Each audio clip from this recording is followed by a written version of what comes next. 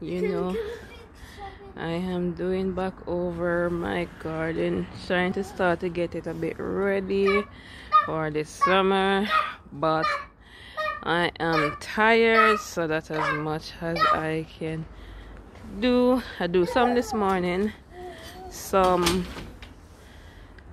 now in the evening.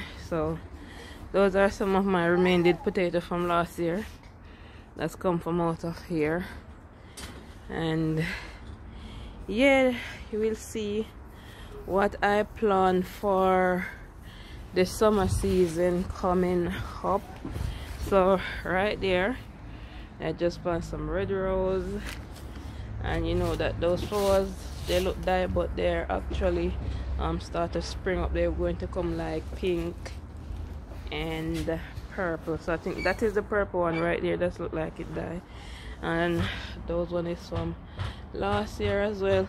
They just keep on like coming up with those blue something, then they turn ripe, and so it's going on through the hair.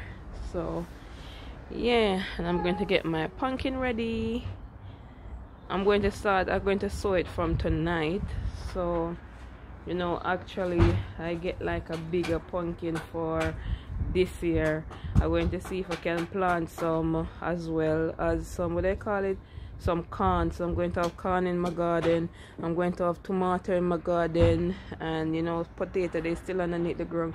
Hopefully my callaloo, they burst up as well for this year, but let's see step by step.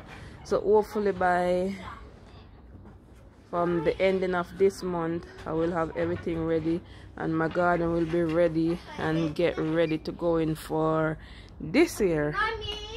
And these one need to go into my green bin, because you know you have to separate stuff and put it in my green bin.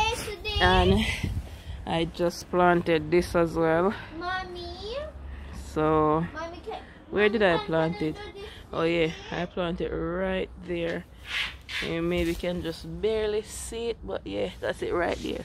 So we'll see when they start to spring up and get going. But you know what, year in year out, you know what I have in my garden? I have scallion. Never out a scallion in this garden, you know. And my rosemary, never out a rosemary as well. And scallion.